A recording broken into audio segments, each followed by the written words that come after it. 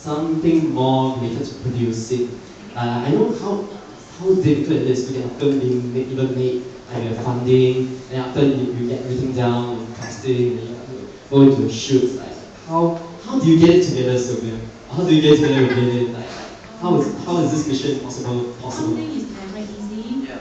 No matter it's a big project or a small one. Right. It really depends on the subject matter,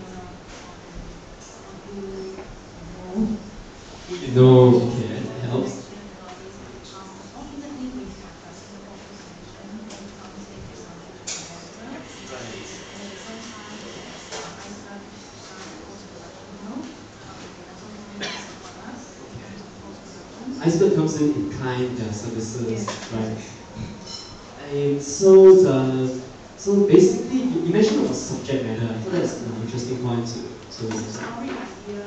yes, yes.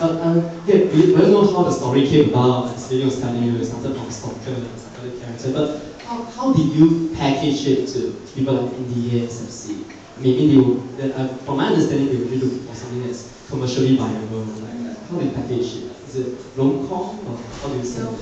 We market it as a romantic comedy. Right. So although some people have seen the film, This is not a rom-com. This is not your Jennifer Aniston. Especially my guy friends, they said that Joey's character was very scary for them. I have no idea. My female friends are kind of okay with it, but my guy friends in particular found it very scary and disturbing. Yeah, one disturbed guy here. So I'm not sure. Maybe women are just more sympathetic towards extreme. Fellow women. But men are like, oh God, if I meet this kind of person, it's like, I'll be out with you. So you actually smuggle this character, the real story as a rom-com can I say that? Am I right to say that? Oh, something actually Martin Scorsese does it all the time. Yeah, please. Well, I think for those of you who have not seen the film, maybe when you watch it, for those of you who have seen it, feel free to jump in and disagree. I think Joey's character is actually, to me, and I think Joanna is, I think she's actually very sweet. Right. And I think in her mind, she is a heroine in a romantic comedy. So she's not wrong to market the film as a romantic comedy. That's how Joey sees herself. So if you look at the film from her perspective, which the film is told from her perspective, Point of view. she is in a rom-com, she is a heroine, she is Jennifer Aniston, she is the bad guy. In this fantasy world, and she is going to get the guy.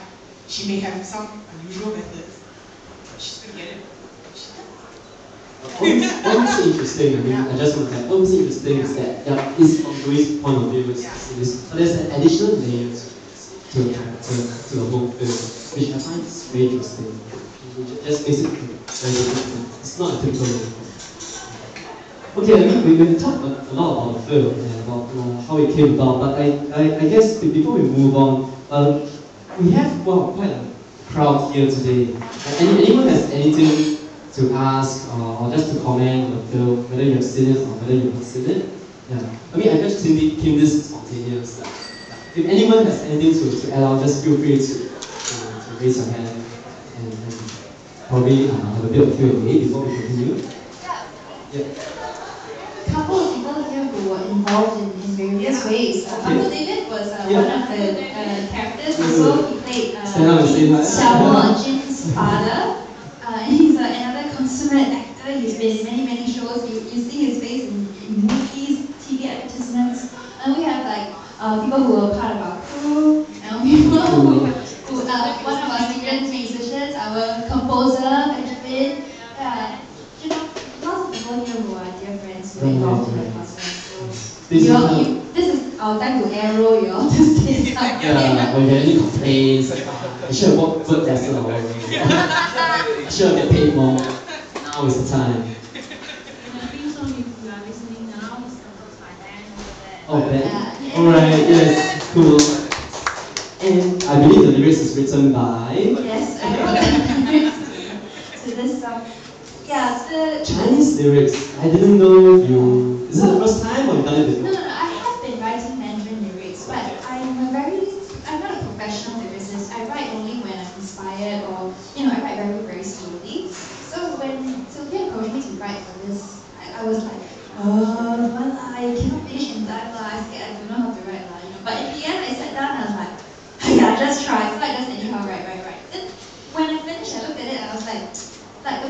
simplistic because it was just very, in Chinese we say 很白, so it's just very explicit. It's not very poetic, there's no abstract imagery, it's just says what it needs to say. It's very, very literal. So, but when I thought about it, I thought, okay, Jordan, this is not from you, this is not about you, it's about Joey, it's not the movie. And in that respect, actually I thought it was quite appropriate because Joey is just like that. She's just very explicit and expressive. She just tells you exactly what's on her mind and she expects you to accept it. So, and having done that, okay, I gave this to Sylvia, and then she was like, okay, I'll pass it to our composer Ben and see what he can do with it. And he did a great job. I mean, I thought like my silly lyrics would sound kind of stupid, but he made it sound so much cooler. And like sound like wow, it's such a cool song. So it's amazing what a good melody can do. And a lot of my friends after watching the movie, they tell me that song it sticks in their mind. So obviously you've done a good job. I didn't say so much about the song. And some of you, why don't we just press a button on the special features, maybe the MTV of the song, and